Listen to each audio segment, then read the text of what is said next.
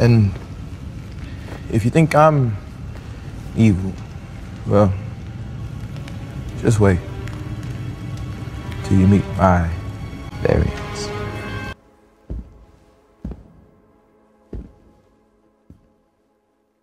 You're an interesting man. Scott Lang.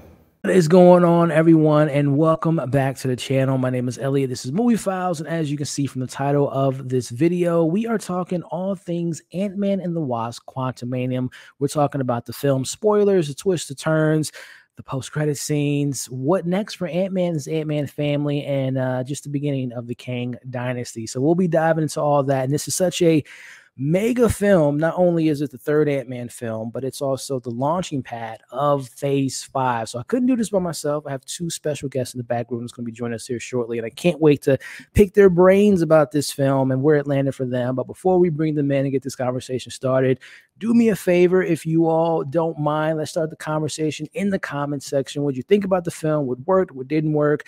What did you think about the ending? What it could mean for the Scott Lang and his family? The post-credit scenes? How would you rank this film amongst the other MCU trilogies? How would you rank this amongst the other Ant-Man films? Let's have those conversations. And of course, if you're enjoying the conversation, hit the thumbs up, share the video, all that fun stuff.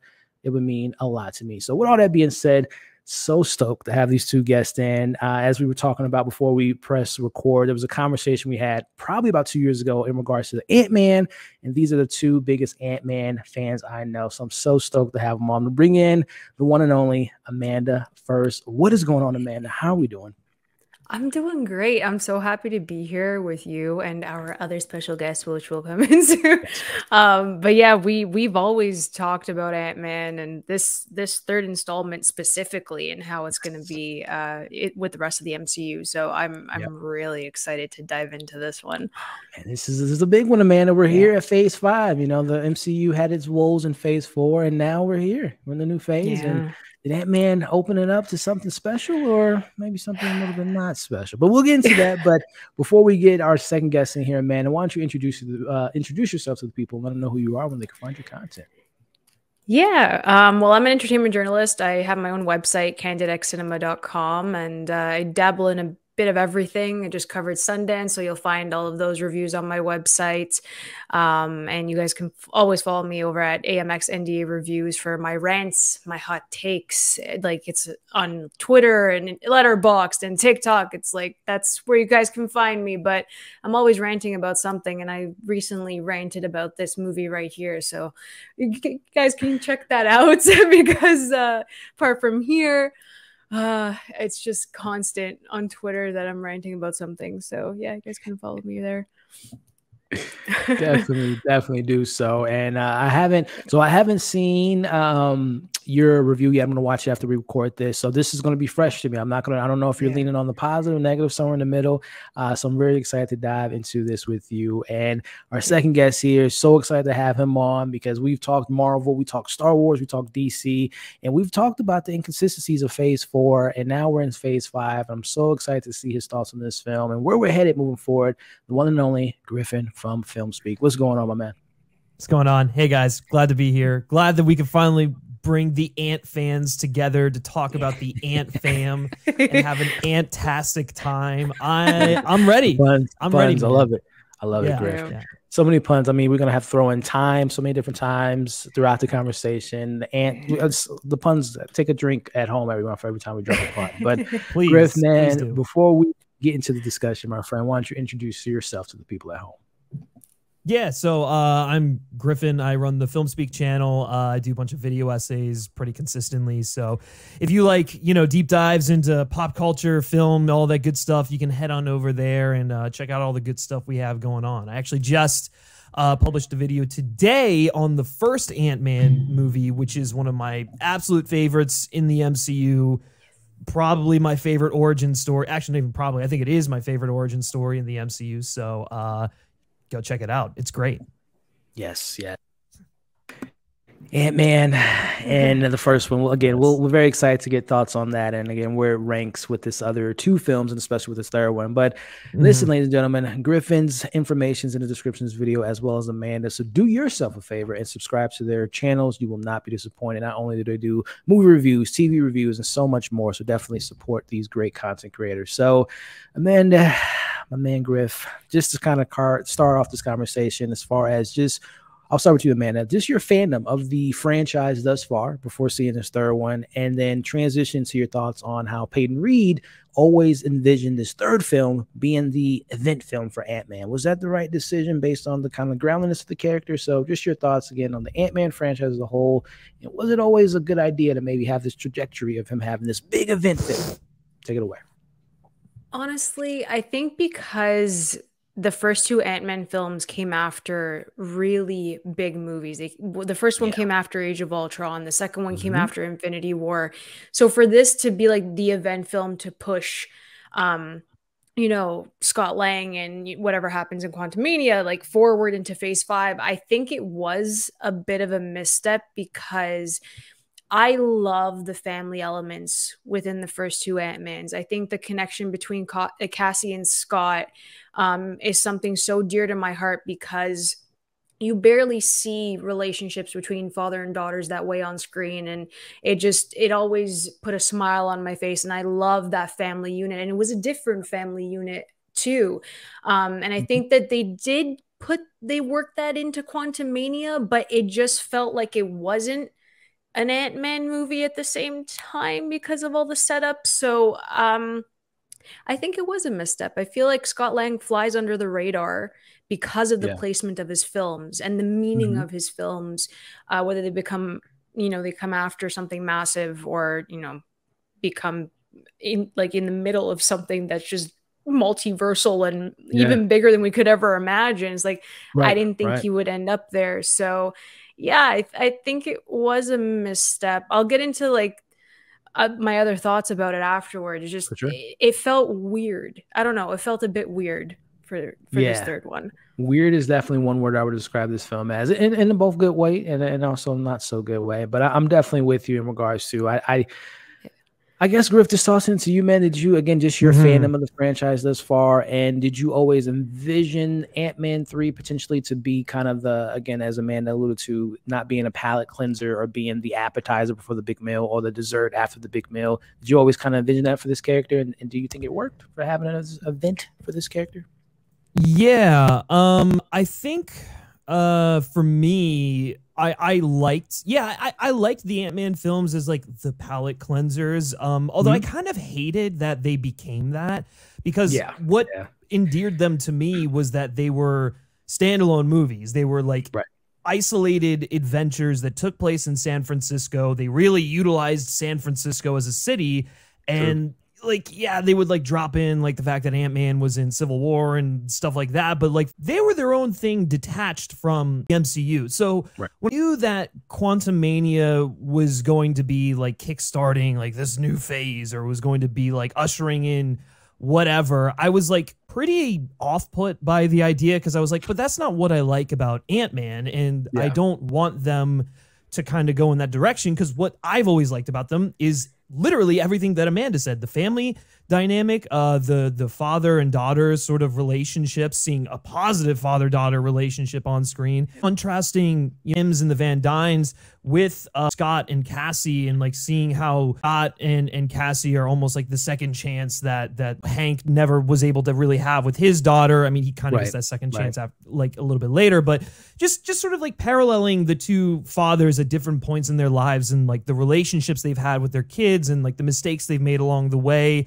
I thought it was a really genius idea because when that first Ant-Man film came out and I heard that it wasn't going to be Hank Pym, it was going to be Scott Lang, I was like, oh, that's really interesting. I don't know how I feel about that because Hank Pym is such an integral character to Marvel Comics. You know, but then when you see the film, you're like, well, he's not like he doesn't really take a back seat. He's just older, and there's like a younger guy there, so that you can kind of have an interesting dynamic, and you can build up a family sort of element. And that's why, to me, the Ant-Man films were the closest the MCU had gotten to the Fantastic Four up until this point. And even something with Quantumania, with like all like the wacky shit that's going on, that's very Fantastic Four too, to an extent. But I just really like the focus on character, on these relationships, on just like low stakes with a big impact, because it doesn't have to be this like world ending catastrophe or whatever. Like it can be literally something that's just like stealing a suit from getting into the hands of terrorists, or just like stopping, you know, this, I forget, like in the second one, it's like the car, it's basically just like getting, the building lab. with PIMS and inventions and tech and all that out there. It's all very, very simple stuff, but the ramifications for the people involved are really big, and they're putting themselves at risk for something greater than them, which is what I've always liked about Scott, is that like even more so than Captain America. Like, look, Captain America is the poster boy, right? He is like just the shining beacon of positivity, of optimism, of just like, he's almost too perfect. Then you have Scott Lang, who is just like, he's one of us. He's one of the everyday people, and that's what I fucking love about him. And to Quantumania's credit, I do think they maintain that core, that like emotional core, relatability to the character. The relatability to him and all that stuff, and the relationship with his daughter. And that was actually something that I was a bit nervous was going to get lost. But I'm glad that they maintained that. So you know, those are all the reasons why I've been a big Ant-Man fan. And so going into Quantumania, I was like, I wanted them to go into the quantum realm, but I wanted it to be just like a small scale, just sort of like like Land of the Lost, like Journey to the Center of the Earth, just sort of like Saturday morning TV special, like little adventure, where it's not necessarily about introducing the next villain of the MCU, but it's more so about like, okay, these characters are now in the quantum realm. They're separated. They have to find each other in order to get out, which they sort of do in this film. But along the way, you know, Scott and Cassie have to, you know, strengthen that relationship. And then, you know, obviously the Pyms and the Van Dynes have to strengthen that relationship.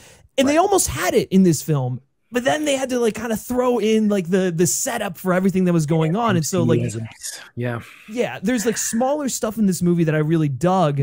But then, you know, going into some of the other stuff, I was just like, it felt like they were playing setup while trying to have a low stakes Ant-Man movie.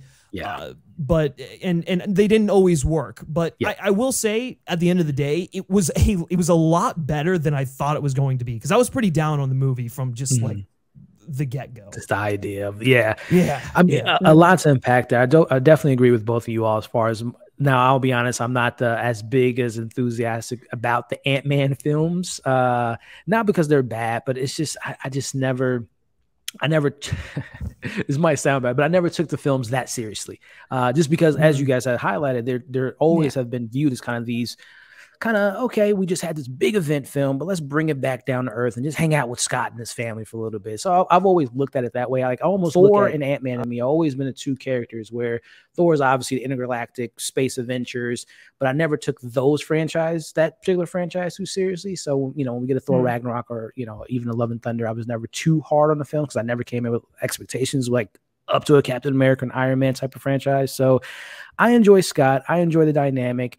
And going into this one, it's funny, Griff, you said that the MCU influence, a la Kang, who we'll talk about, was some of the things that kind of, you know, obviously threw off the ground in this. But I think if it wasn't for Kang's involvement, I don't know if this film would have worked entirely for me, just because of the way the script was kind of handling certain elements, which we'll get into. I was just so excited to get you guys on here, because I know how much you love this character and this franchise. And I was just so curious on how you all felt about, again, the shift of this big scale, as you just mentioned, Griff. It's always been smaller scale with huge ramifications, because if the suit gets in wrong hands, like a Darren Cross or Hydra, I mean, that is a world type of catastrophe in some matters. And even Ghost having the advantage that she would have had in finding the building could have been huge ramifications. But at the end of the day, it felt smaller, where this is the complete opposite. We are in the quantum realm, which, Amanda, just tossing it to you on this one as we kind of open up the film. And again, full spoilers for everyone at home.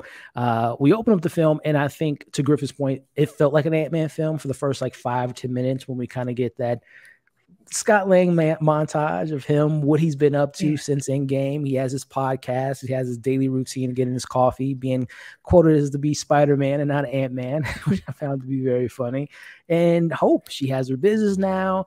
And Hank and Janet are starting to rekindle what they lost for those 30 years.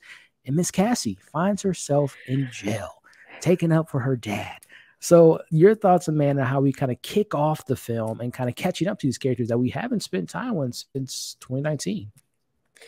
Yeah, I think it was a missed opportunity to have Michael Pena at the very beginning. Don't even. That was a thing I had in my notes, Amanda. That was the worst element of this film. Where was my man Luis? But go ahead. I don't understand how, if you're trying to fill gaps like they did with like Paul Rudd at the very beginning, be like, you missed this and you missed this. Like, why wouldn't you have the one person? Like, it just didn't make any sense. But it was still funny. Don't get me wrong. Like, I think the main thing that held this together, apart from Jonathan Majors and Michelle Pfeiffer, to be honest, was the humor. Because the humor in the Ant-Man films it's very different than the rest of the MCU. And that's the reason why I love the Ant-Man films even more, because it's not dumb humor. And if you, like, people have been a fan of Paul Rudd, they're going to be a fan of his humor. And that's what runs deep in the Ant-Man trilogy now. So that really held it together. But this opening, I thought it was good, but it felt so short, because then we dive straight into madness right after. And I was like, okay, let me catch my breath type of thing. But I thought Kathryn Newton was pretty solid as Cassie. I like seeing her. I thought, like, within the first moments of seeing her, I connected with her. And it's really hard to have an actor come in halfway through 3 films. You know, and I think she was fine. She was fine. I think that's the best way to describe it, because I feel like she's going to have to grow into this character now and grow into this role. But I like that she was in jail. I was like, yeah, she was fighting for the little guy. And like, that's the main thing, Ant-Man and the whole family. So I think that they nailed those aspects that we love, as, you know, we've been talking about right from the beginning. And then stuff and things happen, but we'll get into that after. But yeah.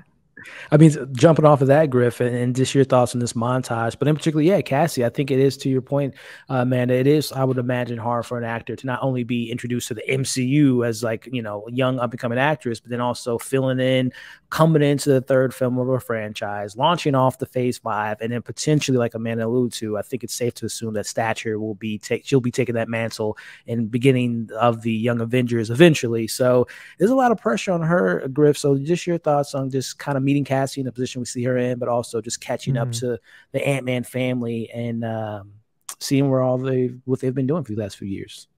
The Kathryn Newton thing, I'm a big fan of hers. I think she's a phenomenal young actress, and I look forward to everything that she's doing and will be doing. So seeing her cast as Cassie was cool, but it's also, when I'm watching the film, I'm like, why did she need to be in it? Like, why couldn't we have just gone with the other actress kind of coming back and just playing that? Because then it just felt like a weird change up. I think it was one of those situations with a name, maybe, because they want to do her as the Young Avengers and Haley Steinfeld, Kathryn Newton, and whoever else they cast. That's Florence Pugh. Sadly, I think you're right. That was the case there. But I mean, you know, whatever. Kathryn Newton is great. I mean, she does you know, what she can with the material here, and it's not like she's given like the most screen time. True. Or like the most to do here. But what I do like is how they set up the arc of her, you know, looking out for the little guy sort of thing, like similar to Scott at the beginning here. Like, she's you know, part of protesting. She's advocating for homeless rights in San Francisco, which fuck yeah, I love that, because that's actually like a real issue in San Francisco. In reality, I know, just like, oh, cool. So we're dealing with like real shit, not like made up stuff. So that's cool. And then seeing her like kind of, you know, given the fact that she was raised by both her dad and a cop, it was kind of interesting to see her not necessarily be on the side of law enforcement, showing that like she loved her dad because of the fact that he was willing to just sort of like disregard the law if it meant doing the right thing. Yeah, exactly. So like that was really cool. And then seeing how that, you know, not to skip ahead too much, but then seeing how that kind of goes into her helping to lead a bunch of you know, freedom fighters, scrambled revolutionaries, you know, kind of unite them. Like that was a really cool arc for voiceover her. And everything kind of reminded me of Iron Man 3, which I guess kind of, you know, is depending on how you feel about that, you can make of that as you will. I really dug it. I quite liked it a lot. I thought it was funny. There were a lot of nice little bits in there. Yeah, Luis was definitely missed a bit. I gotta be this might be my hot take. As much as I love Luis, I think they overdid his shtick in the previous the second go around, to the point where now I was just sort of like, you know, I'm okay with him not being in this. Like I know he's probably out there somewhere and they'll like reunite, and like yes, he should have been in this, but you know, I'm okay with him not being in this movie and going through his like little weird, you know, storytelling sort of thing. Yeah, exactly. So that was fine. I actually didn't mind them getting to the quantum realm as quickly as they did. It just it felt nice that the movie had like a brisk pace going, and I was just like, all right, I'm just here for the ride. Let's just get down into the quantum realm and like just kind of see what's up. That to me, the pacing, the kind of initial setup, the fact that like Scott's life makes no sense. There's just like all these different things of conflicting tones coming at him. Yeah, that was so good. It was so good, and it was just like, okay, I mean, like this is his life. It's cool. We set up the conflict of him trying to like prevent Cassie from going to jail and whatnot, and then we have like, you know, Janet being a little bit close-lipped on like her time in the quantum realm because she's traumatized by that, which I know, Amanda, you have very strong opinions about, so I want to get to that. But then they kind of just like zip on down there, and we're just like, all right, cool, we're in the quantum realm. Like that, the whole setup for this thing, I know a lot of people probably will think it's like rushed or it's just like a little clunky. I'm not gonna say it's the cleanest thing, but I think for me, that felt like the most like Saturday morning cartoon kind of setup to this like whole thing, which again is kind of what I wanted out of this movie. I wanted it to kind of have that like brisk, just like fun, low stakes adventure feel. So like all of that stuff, totally down for it. Was enjoying the ride. Yeah, I can definitely see a comparisons there as far as getting the story off the ground, because it does kind of harken to, I know Amanda used the madness. It does remind me a little bit of Multiverse of Madness, how we just literally cut right into that story, as well as, and I don't know if you guys agree with me, but this felt like and I think even Peyton Reed and Paul Rudd said they were highly inspired by Thor Ragnarok, which this film had a lot of like mirroring Thor Ragnarok. And I know, Amanda, that's your film, but it reminded me so much of that, from just not only the beats of the comedy, but also that Janet or Jatorga's character, the freedom fighter, very similar how I looked at Tessa Thompson's character as Valkyrie, and just how we got into the obviously going to space and the Grandmaster versus Bill Murray. So there was a lot of like Thor Ragnarisms going on with me, and I love Thor Ragnarok. I know Amanda, not so much, but it reminded me a lot of that, especially when it comes to the pacing of it all. But again, as you alluded to, Griff, we kind of get right into things. This is where, I don't know if this is a plot hole or maybe just some thin writing, but the idea that Hank and Hope helped her construct this quantum compass machine, and obviously, as Amanda alluded to, Janet wasn't as forthcoming about why this is a big threat, but I would think, even not even knowing about Kane, that you would not want to help someone and bring in the quantum realm, because there is just from the inherent nature of the quantum realm, you don't want to play with it. I don't know if that was, Amanda, your thoughts on kind of that whole plot of how they helped out, and also too, she's calling them grandparents. I don't know when that happened, when they were like so close as like, hey, grandpa. If I'm not mistaken, did she call Hank grandpa at one point? Like they got really close real fast. I'm like, that I guess that's fine, but I kind of agree, Elliot, because obviously Hank knows about the quantum realms. Like he knows what's in there. You know what I mean? Like, I'm pretty sure they've had conversations with Janet before she got stuck in there, you know? So it was a bit odd because that's always like your granddaughter. I know like with grandparents, like they make you get away with murder, basically. Like you're just they want you to have fun and help you out with that stuff. So I get that side of it, but at the same time, as a scientist, like, this is some what are you doing? Dangerous technology to be playing around with. Exactly. So it's all rather like convenient for what it is. I hate saying that because you need to have a story. So obviously there's some convenience, but yeah. What about you, Griff? Did you feel like that was something that was just a little bit forgivable? Or I don't know, Hope has her new technology and has her new company that she's running. I don't know if that was maybe an outlet to get, maybe she was, I would have preferred if she was secretly doing this without anyone's knowledge versus having knowing that Hank and Hope were involved. But your thoughts? I think the way I took it was she started out like while they were gone, while the blip happened, she started doing research. That's when she started learning about stuff. So it's like, it's not like she's going into a conversation with them completely blind about the quantum realm. Like, tell me about the quantum realm. It's like, no, look, I know this, and this about the quantum realm. So like, help me fill in the gaps. Like, you're not going to prevent me either way. And so Hank, I think, smartly learning from his mistakes with Hope and Darren was like, well, instead of bogarting my information and like possibly allowing you to create something that's even worse, I'll be forthcoming with you and share this information because he's obviously a changed person from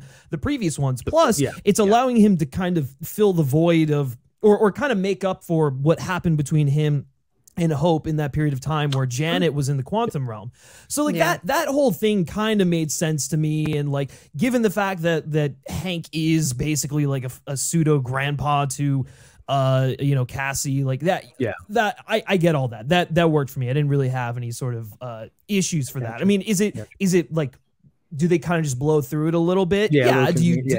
It's nothing like that's like super deep or anything like that. But I think given where the characters are at and like the arcs they've sort of gone through and the lessons they've learned along the way, it makes a lot of sense to me that like Hank would be willing to share that information with Cassie, who he also recognizes has a science brain, and also probably a little bit of that engineering brain, given the fact that she was able to develop this contraption, and like her dad was an electrical engineer, so she was probably kind of inspired by that and just tinkering along the way. So I don't know. It was I liked it because it showed that Cassie has relationships, not just with she doesn't just have a relationship with Scott, but she's got with everyone. Exactly. It's Ant-Man family. Exactly. It helped make these characters all feel like one cohesive unit.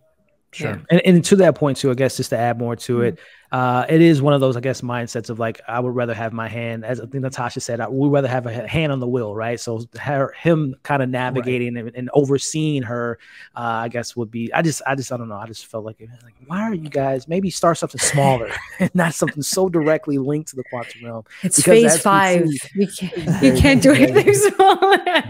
Very true. But as we see, this does malfunction, and we, as Amanda alluded to, we just jump right into things, and we get split up in 2 different groups with Scott and Cassie as they go on their journey, which I think, as Griff alluded to, is kind of their journey of not only making it out in the quantum realm, but also kind of regaining their relationship and their bond and whatnot. As the same could be said about, well, actually, I don't want to say the same could be said, I think it was kind of a weak element.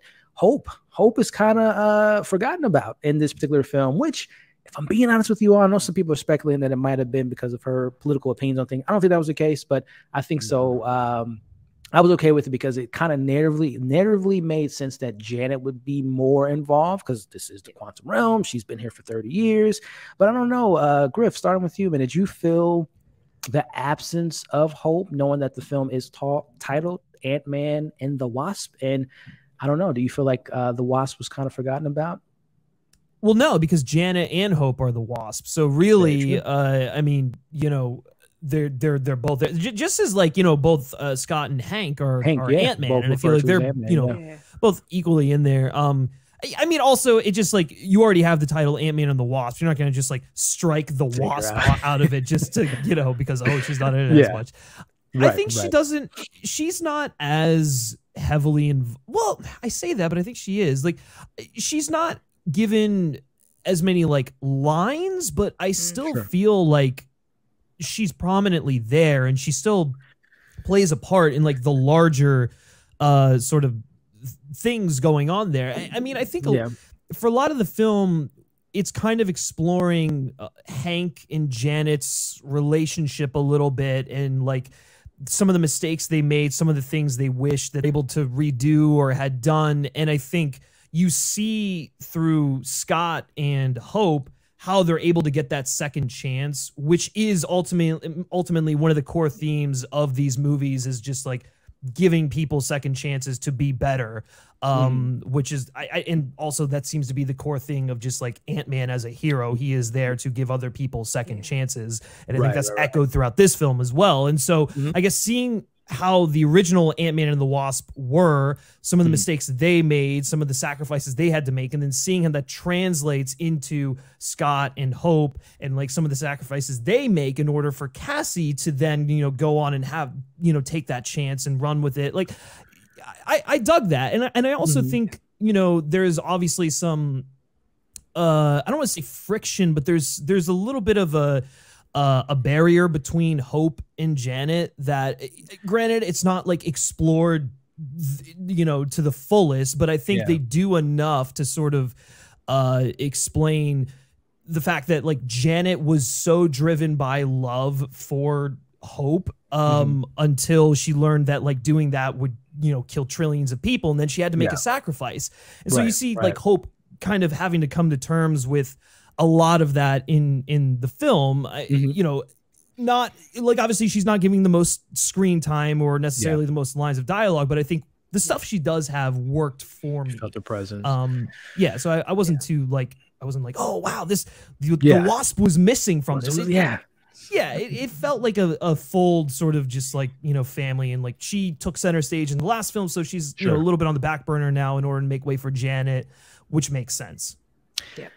Good points. And I guess for you, Amanda, if you felt the same, or I don't know if it would have worked narratively speaking, if it was kind of to the pseudo relationship of Scott and Cassie, and then we have, you know, Hank and Hope, and then maybe Janet gets tossed somewhere else in the quantum realm as she's trying to find them. I don't know if that would have built more of the relationship, or just having, I don't know, Hope and Janet be on this kind of journey while Hank maybe didn't go to the quantum realm. Maybe Hank's on Earth trying to help them out. So I don't know if it took away from that, because I do feel like, to Griff's point, I do feel like it was a missed opportunity to not explore that idea of, you were absent from my life so long, Mom, and you chose work over me, Mom. I wish there was some more of that dynamic that we could have seen in that film, because I think it is very similar to Scott doing the heist and ending up in jail and missing his daughter's life for a certain amount of time. So I don't know, Amanda, did you feel Hope's absence was a detriment to the film, or were you okay with less of that character development in replacement of Janet being more of the focal leader in this particular narrative?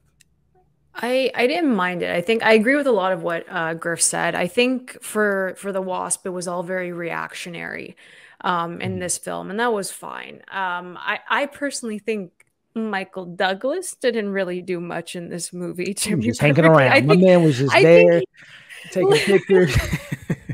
He took a back seat. I personally think until the third act. I think that we do have more of like a Hope and Janet vibe, because Hank was just chilling, listening to what was happening in the quantum realm.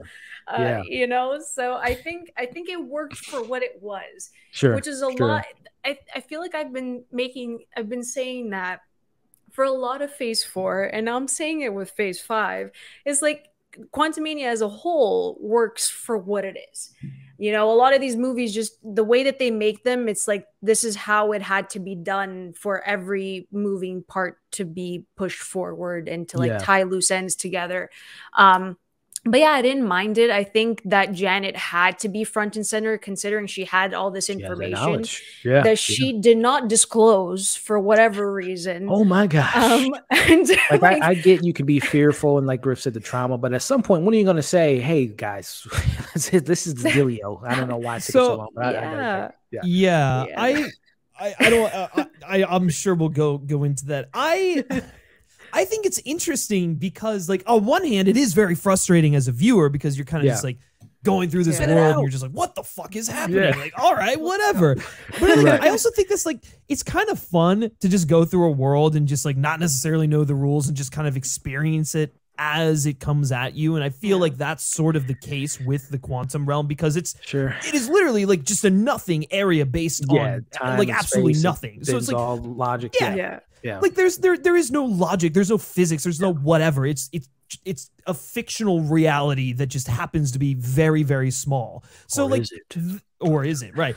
So that doesn't really like bother me too much. But also, like, I think from Janet's point of view, Janet is doing what Hank did in that first film. Hank didn't give away any of his secrets. He played everything close to the chest because he didn't trust anyone else to do it other than himself, which is why that's why he works with ants, because he can control the ants and whatever. And so I think what I really liked about that is it showed why Janet and Hank were so close, why they trusted each other so much, because they were almost one and the same. And so like seeing Janet have to realize that she needs to open up and explain stuff, otherwise it's going to be a lot worse for everyone else.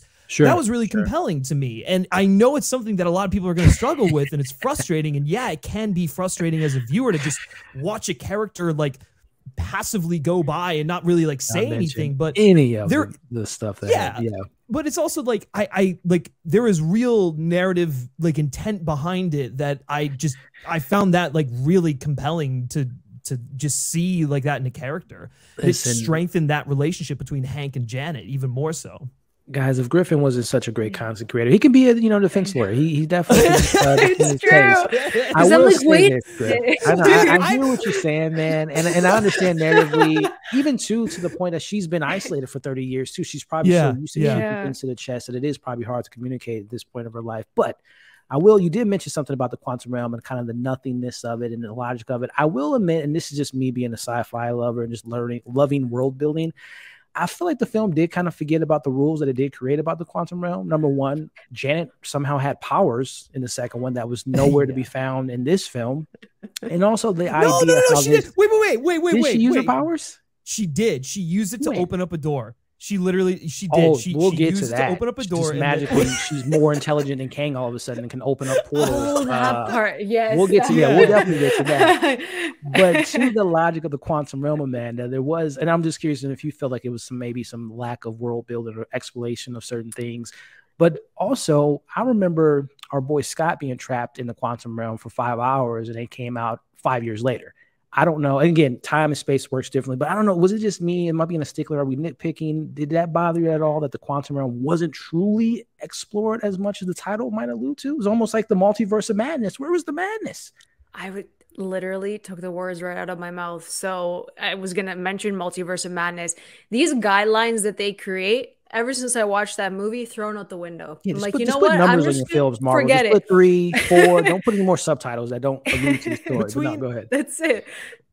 Well, I was just gonna say, between this Multiverse of Madness and Loki, I feel like they're repeating and changing the rules all over the place. It's just which is confusing. But that's kind of why I'm like, I just roll with it at this point. I'm just like, okay, Quantumania, fuck it. Like, well, sure, let's do this. It's completely different multiverse sort of bullshit. I just.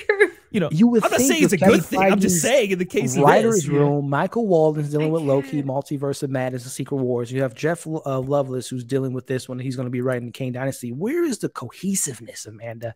Dude, Rick and Morty, they got to get their shit together. I think we're going to actually have to see Rick and Morty in the MCU in order for all of this to come together. It's going to have to happen.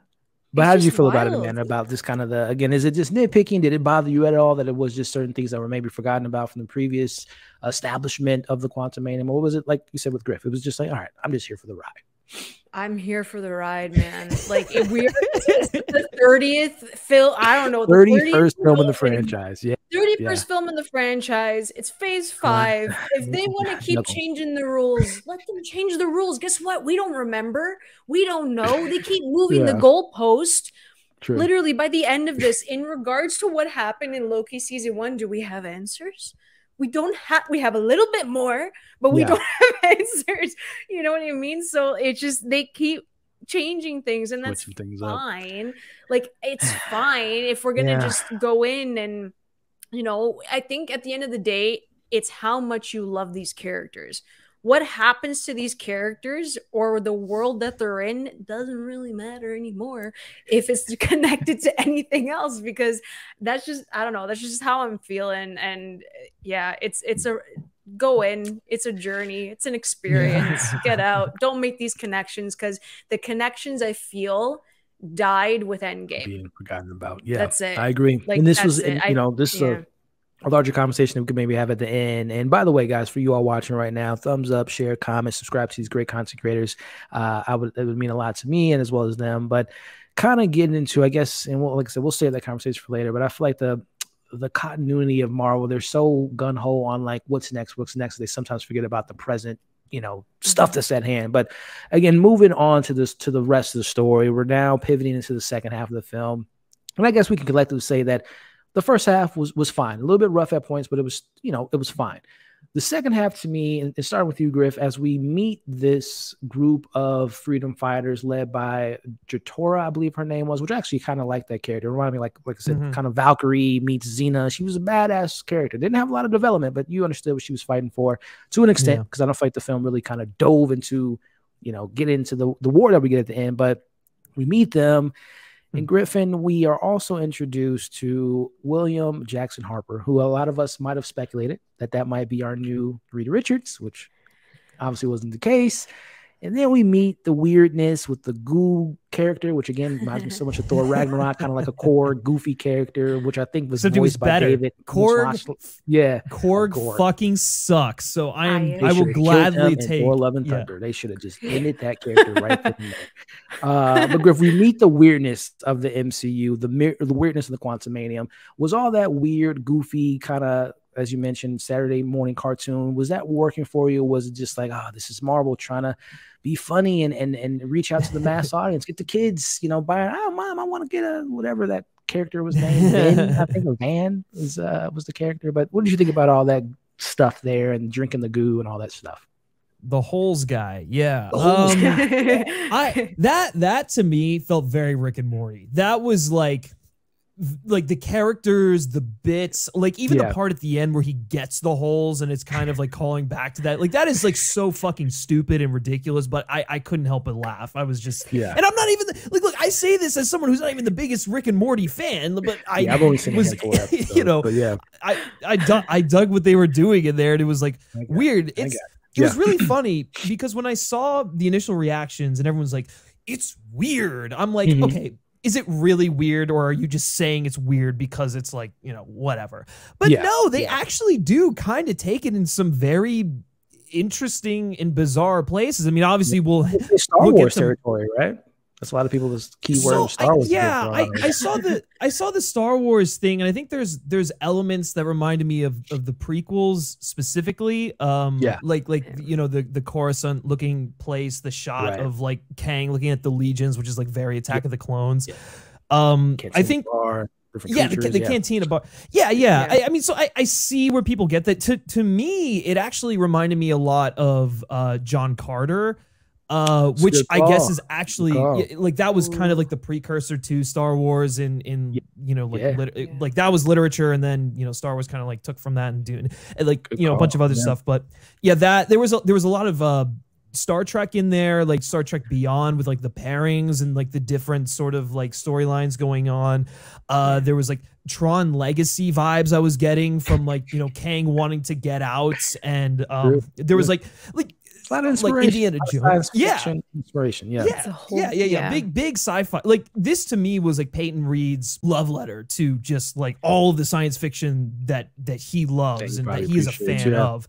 Because there's like so many, like dude, this is how, and maybe I'm like the only one who noticed this, but when after Hank and Janet sort of like reveal that they've like, you know, been having sex with other people for 30 years, which by the way, great moment. Love that. Very, very down for that. Linda didn't work out with her.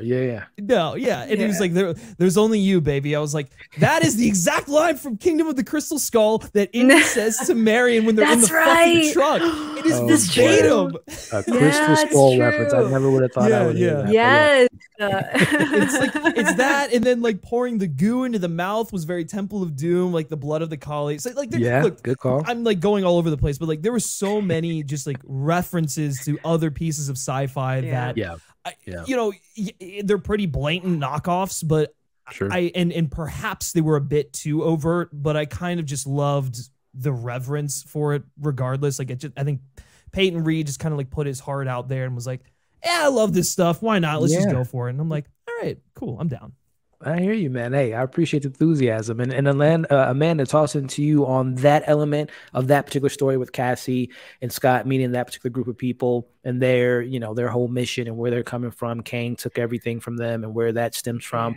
And I guess paralleling that to what's going on with Hope, Janet, and Hank as they're meeting Bill Murray, you know, who I thought was a character that might have been a little bit more involved, but it was just more or less a glorified cameo. He reminded me so much of the Grandmaster, just like the way, and I don't think he like architects himself after that, but I feel like they have some similarities. But and this is the second half of the film. Like I said, it kind of takes a detour from, you know, we're trying to establish the world and trying to establish the weirdness, and like Griffin alluded to, the homages to some of the science fiction films we love. How'd you feel about that portion of the film? I feel like they needed to fill time with something because Jonathan Majors wasn't going to show up halfway through this film, fam. Like, I think that's what it felt like. It was fun. Don't get me wrong. I was more entertained with Scott and Cassie in that entire journey. And I think that you had to see, I was more entertained by that because it was new, it was different. These creatures, like, as much as like the VFX felt a bit unpolished at times and the CGI wasn't the greatest, I still think creatively the creatures that they made for that entire section with Scott and Cassie, I thought that it was a lot of fun. Like, sure, they're weird, like the broccoli dude, I was like, why does that exist? But it was entertaining for that reason. But you also got to see two different sets of people kind of introduce Kang with a different perspective. So we're hearing it from the side of like Janet and you know, and Bill Murray's character and them, and then like what happened with her slowly revealing what was happening, and then you had you know that group of people see it from a different lens. And I think it worked. Again, it worked for what it was. I wasn't a fan of like the editing of this film, and like I felt the pacing was a bit off at times, but I think showing it from different perspective to finally get to Kang was beneficial, but it's still like a little bit had to fill it with some, what's in the quantum realm? You have to fill it with something, so they had to fill it with weird creature people and have fun, you know? So it's weird because it's like, for as big as this movie is as monumental, like, you know, for going forward as it is for the MCU, it did feel small. And I'm kind of two minds where it's like, I like that because that's what I liked about the Ant-Man movies was just, just like the small scale sort of stakes and whatnot. And you get a little bit of that in the first two acts. But at the same time, if you're in this like vast world, like I feel like you really need to take advantage of that large canvas and kind of just like, you know, really texturize it and populate it and all that stuff. And like, to be fair, I think they did like a pretty decent job. Like it maybe this is going to sound like insane, but I don't think it was any less detailed than something like The Force Awakens. Like, I think the only difference is like The Force Awakens had practical sets and you know, they actually like utilized certain, you know, geographical parts of the world and actually labeled parts of the world, so like you kind of had a sense of what was going on. But like I think when you kind of take a step back, they're not going to like less places than like your average Star Wars movie, if we're going to stick with the Star Wars analogy. So you know, I don't know, but to Amanda's point, there was something that felt like I think they did a better job than Multiverse of Madness of kind of taking advantage of like all the things that you know this kind of story offers you, but it did still feel like one corner of a very large sandbox. Large universe, yeah. And Yeah. And again, I totally agree with you, Griff, on Amanda's point. I do like how you mentioned the two different perspectives, how we get Bill Murray, someone that has cooperated and collaborated of a sense with Kang, and what the benefits of what that world looks like. You live rich and, you know, you have somewhat of order, versus the freedom fighters, which, by the way, you mentioned Rick and Morty earlier, Griff. Was it just me, and this is just where my immature mind goes, those buildings look like dildos? That was my first thought. I was like, why did they design it like this? Like, dude, yeah, is this dude, Disney doing 100%. the whole like throwing in like sexual references to They've been doing that for years. Here's what I'm gonna say. This is gonna be insane. So like I think Ant-Man and the Ant-Man trilogy is the most progressive thing that Disney has ever made, or at least the MCU has ever made. One, their protagonist is a criminal who fights for, you know, people, is willing to go to prison, you know, participate in riots in order to do stuff that's right, and is very like, you know, ACAB and stuff like that. So like, love that. Then you have Cassie kind of following in those footsteps, very pro-revolutionary, very pro, you know, upsetting the establishment. It indicts authoritarian rule. Here's where it gets really fun. So Hank and Janet are an elderly couple, and they're allowed to be sex positive. Fuck yeah, love that. Like, let's get that. Like, they're, you know, they go off and they fulfill their needs, but they come back together because they love each other. That's great. And then my favorite part is how Hank uses ants as a metaphor to be pro-socialism. And I was like, dude, what? I did not expect that, but I'm like so fucking down for it. Like, that's so funny. That was incredible. So yes, having the dildo ships feels like it's in line with the Ant-Man ethos, you know? Only from Ant-Man. Only from Ant-Man. But again, I'm fucking here for it. Yeah, it's this is the weird, guys. This is where the weird comes from Peyton Reed's mind. And then again, I do appreciate those elements. But I think for me, for the second half, I think the balancing act between the two different groups did kind of slow down the pace, like Amanda alluded to.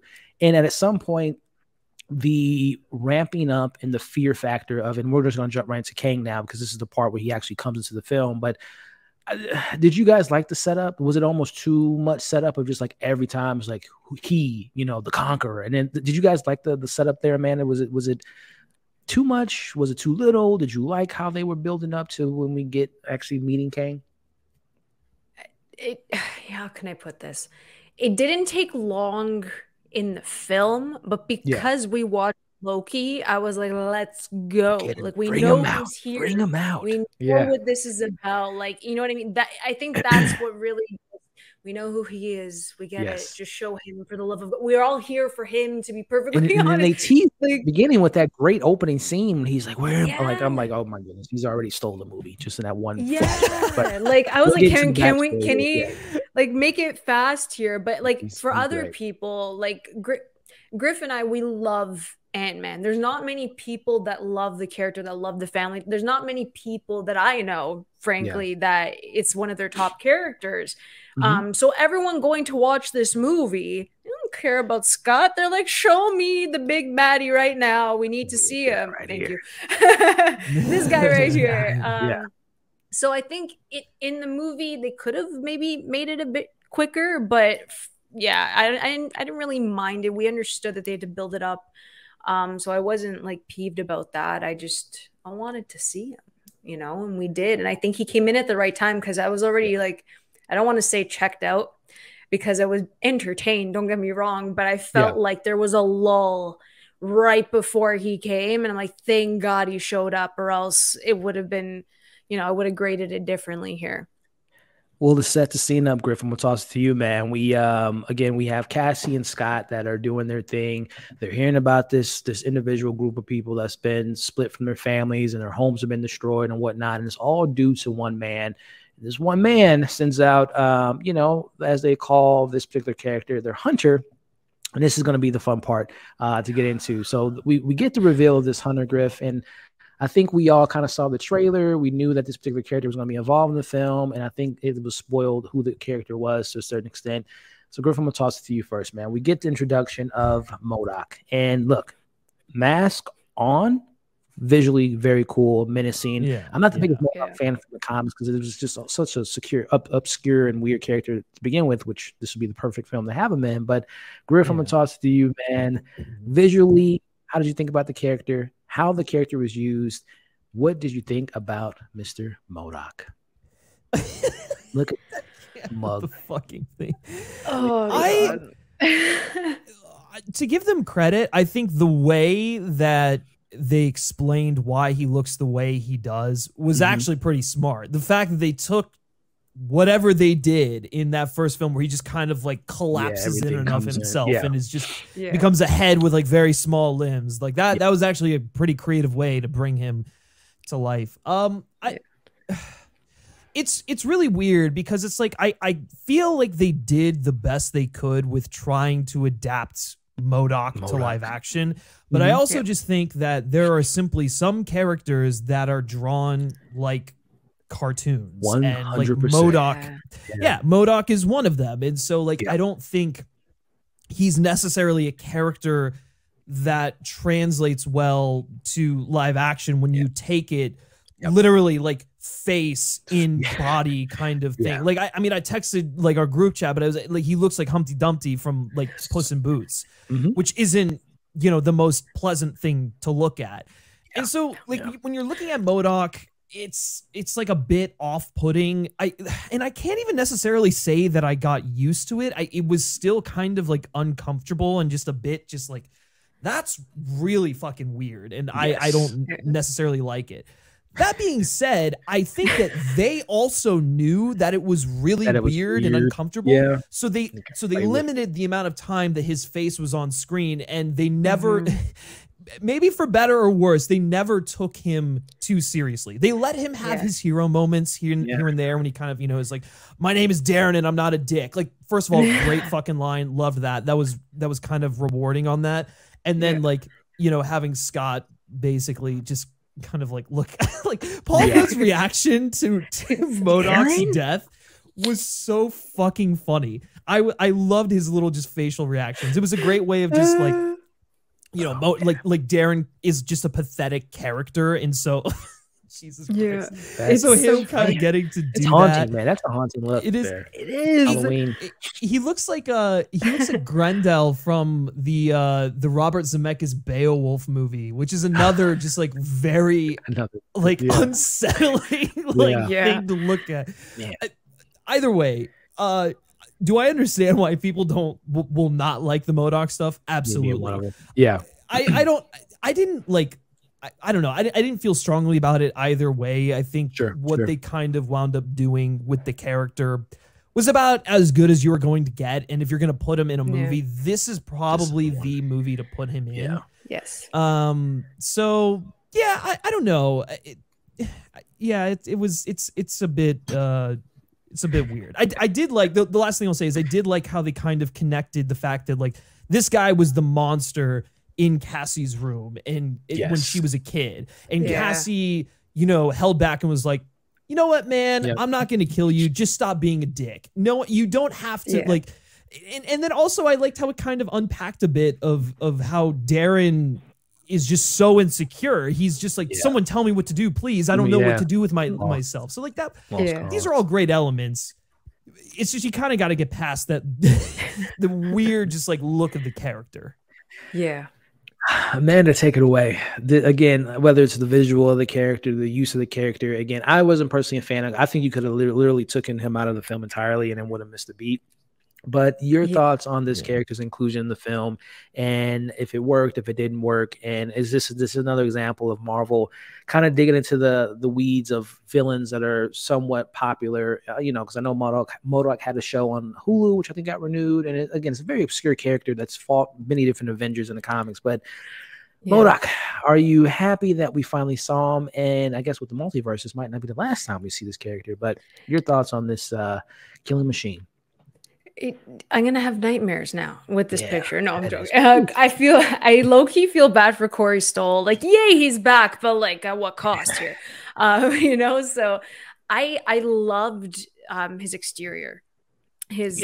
not his face, clean. but like, holy Lord, like his the plates, like the mask, everything that he had. I'm like, this looks menacing. This is awesome. But I guess they kind of had to play it up for humor to reveal the face that he had. And again, I agree with Griff. Like, if it's any movie to bring him into, it has to be this one where you can have every single reaction to MODOK be like, Darren, like every 5 minutes, and it was funny.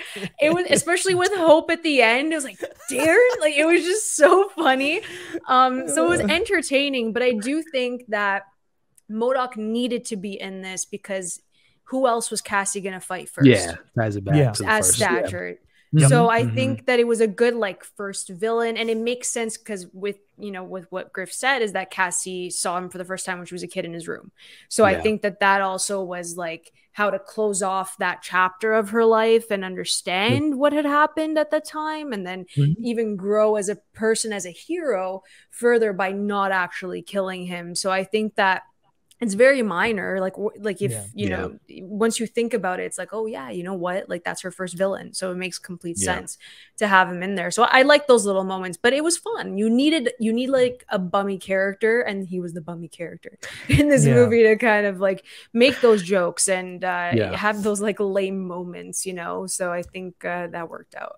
Yeah. Also, real quick, Elliot, I think what's interesting, kind of everyone's making like the Star Wars kind of comparisons. I mean, like he's basically like the Darth Vader to Kang's Emperor, if you really want to make that kind of parallel to it. I mean, he's obviously a bit more it was almost like a montage of Revenge of the Sith, of his creation. No, that's true. Yeah, that's a good point. Yeah, and then you kind of like Janet kind of being like the Obi-Wan figure. You can make the parallels there, but I think 100%. When Darth Vader takes his helmet off, I mean, he's just like a pathetic old man who's just been burnt and scarred, and it's like it is one of those like, wow, this massive killing machine is just a very sad individual. And so I think person, if you look at MODOK through that lens, you can kind of like appreciate what they do with the character. It literally just is like the vision, like the image of his face, just this like superimposed, like the George Lopez from Shark Boy and Lava Girl, literally. So like if you're able to get past that, which is a big if, I think you can appreciate what they do with the character. I hear you, man. And it might be one of those, and again, this is the film as we're recording this hasn't been out to the public, but I'm just very curious on the public reception if it's going to be taken. To me, I took it as just the pun, the joke. That's only to serve the purpose of the character, was to have that dick joke and then to tie up the Cassie stuff. But I could have went without that character. But moving to the big bad, the actual character that I think, as Amanda alluded to, as sad as it may be, I was here for Kang, and Jonathan goddamn Majors did not disappoint on any front. So Amanda, just kind of backtracking, we opened the film, which, very similar to the other two films. We always get these cold opens of flashbacks. The first one, I think, was showing Hank leaving S.H.I.E.L.D., and the second one was the flashback of Hope or Janet leaving and going to do the mission when she's lost. And then we get the flashback here of when she meets Kang. And again, from that opening scene, him just that look of not knowing where he is, a little bit of that fear that he has, but also that charm and charisma, just like you want to help him. He just seems like someone you want to help. We get the backstory of Amanda, why Janet was so afraid of Kang. They're helping each other out. I'm so glad they didn't take like a romantic route with them. It was just a pure understanding, just trying to help each other out in the situation. And they kind of, throughout this traumatic situation, they built this friendship. They get his multiversal engine to work after it was sabotaged by, who we'll talk about the post-credit scene, the other Kangs. And she touches essentially his brain throughout the core, and she sees all the conquering he's done. And Amanda, the switch from when he is being that charming, collective scientist, trying to just help her get to her daughter, help him go back to his mission. And when she says, who are you? And he goes to the conqueror mode. Jonathan Majors is here to stay, and he is killing it. Amanda, your thoughts on the handling of the backstory, the introduction of fully meeting this character, fully realized, Kang the Conqueror. Take it away. I loved every second of it. I think Michelle Pfeiffer and Jonathan Majors had great chemistry to actually bring these characters and their relationship forward. And I think I like that they started with the cold open like that, so we know who's actually present. Like again, for those who have watched the show, like if they've watched Loki and they know who he is, it just hits differently than people who don't. You know, they've never been introduced to Kang, yet there's still it's still unfolding in a way that, you know, both audiences can appreciate and really grow to, you know, find him an interesting character. But the thing with Jonathan Majors is that, like you said, he's very charming. He can literally talk your ear off in such like a very, like, he's soft spoken. You know, he was vulnerable, and you're like, yeah, of course I'm gonna help you. Of course I'm gonna do that. The moment that he did the head tilt, I was like, he did not do that head tilt that good. Like, it's just a head tilt, but I felt it in my bones. And then he changed, and I was like, no, I'm like, best villain in the MCU ever, like incoming. He's going to destroy Phase 5. And that just made me really excited because it's just very subtle movements, subtle reactions, and expressions that he has that he barely has to say anything. And I'm like, that's intimidation right there. That's the villain that we need in Phase 5. And I think he absolutely crushed it because he's not in it for a long period of time. I wouldn't be amazed, and I'm sure someone will calculate it online, 15, 20 minutes max, if that. Yeah. And he stole it. And you felt his presence throughout from that cold open. So that's what's like so amazing about it. Well said, Amanda. And tossing to you, Griff, as far as, again, his backstory, the origin of his relationship with Janet, him trying to get back to his fixed timeline, him having the discovery of his ship being sabotaged by the other Kang variants, and just the performance of Jonathan Majors there, as well as kind of transitioning to the conversation he has with Scott, which, even though we've seen that clip 1,000 times already at this point with the trailer, but it still felt weighty. Like Amanda said, all his words had weight to it. It was... Thank God Marvel didn't throw any jokes towards Kang. It was just all serious business. And again, the way he spoke was just so meticulous. Like, it wasn't rushed. It wasn't slowed. It was just because he's the master of time. Griff, what did you think about Kang and his portrayal in this film? Yeah, I mean, it's kind of hard not to walk out of this movie and not say that, like, Jonathan Majors is the MVP. I think the only thing I will say is that sometimes the film felt at odds with Majors and what he was doing. Like, it felt like the Ant-Man crew was going on this wacky quantum realm adventure with like broccoli aliens and shit like that, and it's like, that's really cool. I'm like totally down for that. But then when Majors came in, like even just like interactions that would be within like a same scene, like the way that he would talk to someone is very true to how Kang would talk to someone. But then like the conversation would just feel weird. It would feel like he was playing it one way, someone else was playing it like they're in this movie. So like for as great as Jonathan Majors is, it felt like he was like his performance was designed for a completely different film. And I that's not necessarily like a bad or good thing, but it is just like one of those things that were it did kind of add to like the weird disconnect between tones going on here, which I actually have to say the movie goes through a lot of different tones. And I think for the most part, it is able to flip flop between them like decently well. It's not the cleanest thing, but where I noticed it the most was, you know, Majors interacting with MODOK, or like Majors interacting with Scott or whoever. And so that was a bit weird. As for like, you know, Kang as a character and like his stuff with Janet, that stuff was really cool because I think through those conversations with Janet, we learned that like the reason Kang is a conqueror is because of his family. So he's like a really interesting kind of contrast to this family unit that is the Ant fam or wherever. You know, he was cast aside by all of his other clones because he didn't agree with what they were doing, and now he's basically coming back even worse because they've messed up the timeline. He's like, I have to be the only one to do this, which is also very interesting because he is suffering from like a similar thing that like Janet and Hank are suffered from, which is that he feels he has to be the only one at control because he is like no one else is able to fix the problems. He has to basically wipe the timeline clean. He has to conquer, he has to oppress because he has no faith in anyone else other than himself.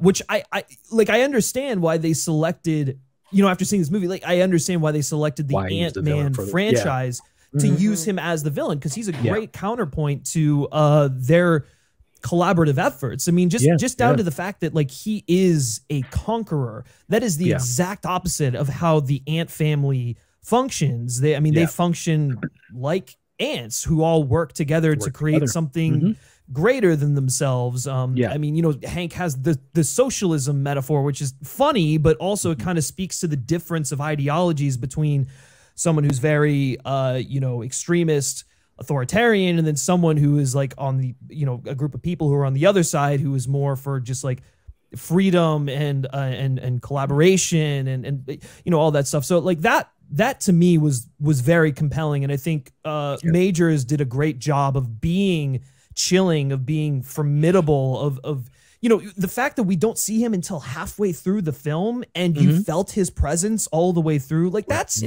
I mean, you got to give it up to Peyton Reed and the writers for like creating this very large shadow that, or just not a shadow, but I guess creating this feeling of dread. Like there was something out there, someone pulling the strings, and that's not always easy to pull off. So I think they did a good job with that, and Majors definitely played right into it, even though there was some, disconnects between interactions. Yeah. Couple things there. Number one, I totally agree with you as far as like why Kang and Ant-Man, because that was one of my biggest fears, was like it's such a, and again, no disrespect to Ant-Man, but it's just such a, he says you're out of your league. Like this is literally a Thanos level threat character that I couldn't imagine Kang or Scott having a conversation with Thanos. And that's where I do agree with your tonal issues. It was almost as if just like, this is like this Greek god talking to this human being, and it did, and knowing Ant-Man and knowing Paul Rudd and Scott Lang, it did kind of feel a little bit off at points. My biggest issue with the way, and this isn't a Jonathan Majors issue, it's just my issue with Marvel in general, the power scaling. I feel like Kang had to be somewhat dumbed down or powered down in order to fit within the Ant-Man world, because in reality, I think Kang would be able to handle them with ease. But there were some moments they kind of forgot who Kang was, in my opinion. But again, I think Jonathan Majors just completely distills the show and really brings a lot to the table. And again, we'll get to the ending, but I just can't wait to meet these other variants, these other versions of the character. But moving along, as far as we get after the second half establishes what the mission is, which is we have to get this multiversal engine that was destroyed by Janet, which has been affected by the Pym particles. We have to go into this probability storm, and we get the weird scene of all the different Ant-Mans. I don't know if the Baskin Robbins joke worked for you all. The one Baskin Robbins. Oh, it was version. great. I loved it. I fucking love that scene, man. Same. Pretty cool. What was it called? Yeah. The probability storm. Probability storm was great. Yeah, it was a pretty interesting visual elements of the film. He eventually gets the engine with the help of Hope, because at this point they all collaborate. But unfortunately, you can't trust Kang. He doesn't hold up his end of the bargain. He betrays them, and he takes the engine on his own. And this is where our team has to gather the freedom fighters. Hank's ants have been in the quantum realm for, I guess, 1,000 years, and they've kind of perfected their own technology and how to, come up with things. And I don't know, this is kind of where an issue falls with me. And starting with you, Amanda, the third act just felt a little bit too much for me, if I'm being honest. And a lot of stuff wasn't as established as I would have wanted to, especially from the freedom fighters perspective. That to me just kind of was thrown in last minute, and it felt so small too. Like this war of Kang's minions, who were kind of lackluster in my opinion, matching in with that. There's the MCU jokes. I know you mentioned MODOK and the whole conversation between him and Ant-Man. That to me just kind of took me out of the seriousness of the scene. Like, to me, the perfect example of having a joke in the middle of like catastrophic war is Captain America, I'm Groot. That scene to me worked because it came with, the characters and development and fit, as well as Thor and Captain America. You take the big one, you take the little one, like little stuff like that to me work. But it took me so out of the scene when they're having MODOK, the 5-minute almost reminded me of Deadpool 2 when he just couldn't die. But I don't know. I wasn't the biggest fan of the handling of that third act. I don't know, Amanda, do you share any of those sentiments, or do you feel like they stuck the landing on bringing all the pieces to the puzzle of the freedom fighters and Kang and Cassie being safe? She becomes Stature. What do you think about the third act? I feel like all third acts in CBMs have massive issues. No one knows how to end a movie because there could have been 3 different endings for Quantumania. So like that's the only issue. I think every single CBM, like it's the same type of structure as we know. But except for Civil War, it has a great third act, and I love it. Yeah, that's true. As much as I have my peeves with that movie. Captain Tony is good. Captain Tony is good. I'll give you that. That's a great one. It's true. I love the probability storm. And the reason why I love the probability storm is, first, it goes back to the roots of who Ant-Man is. The whole point is what, you know, Hank also does with the ants. They have to think as one, they think together. And the one thought that they have is to save Cassie. And I thought, again, it's going back to the first film. What does Scott care about more than anything? And then he creates this community within himself. I know that sounds really weird, but it's like he believes in himself and he believes in his daughter, and that gets him up. So I think that the way that Peyton Reed visually handled that just made me really happy, because those are my favorite things from the first Ant-Man. And the second one is the fact that you could play with these sizes, you could play with these like wacky concepts because of this character. And I'm like, there it is. I'm like, that's what I missed from the first half of this film, kind of. So that made me really happy. I think having the freedom fighters come in, again, that's out of convenience, because Kang has this massive army, which he barely used. He didn't, he barely used it. So then you have the ants taking him over, which was fun, because I think, again, like that whole thing with Hank is like the whole time Michael Douglas was checked out. You're just talking to his ants, fam. Like, that's all he was doing, and that's fine.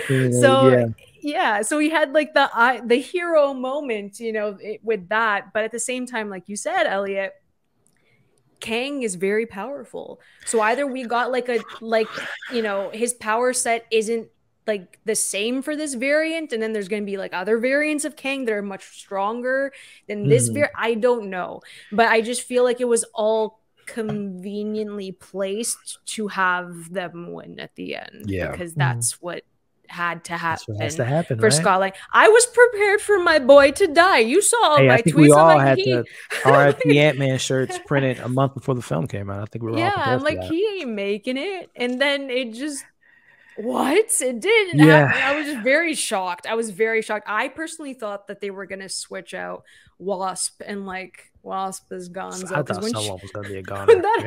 When that happened, I was like, oh, so they're just gonna trade places. I literally said that in the theater, and then that just didn't end up happening. So like I said, it could have ended multiple times. They dragged out that like third act, like that final battle, as they always do. But I just it was too much happening. The one thing that I can say is the probability storm made me really happy, and then the ants made me happy. So this is the Shang-Chi effect, where I think it could have been a lot more personal. You know, Wenwu versus Shang-Chi and his daughter versus the dragons and the light show and the visuals, which, you know, like you mentioned, Amanda, is always that third act issue. But tossing it to you, Griff, I think, again, going back to what you mentioned on the handling of Kang, and again, I feel like you got to dumb down the character just to kind of play on this playing field, because in my mind, they have established that Kang is a conqueror, and they established in the film that he's fought the Avengers as a Thor.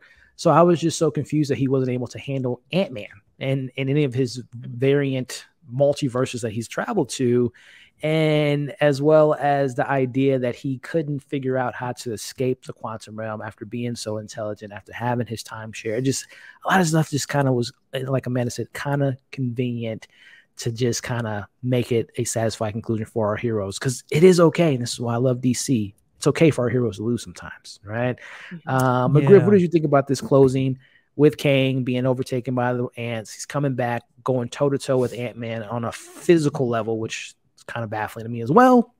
But what did you think about all of that stuff, my friend?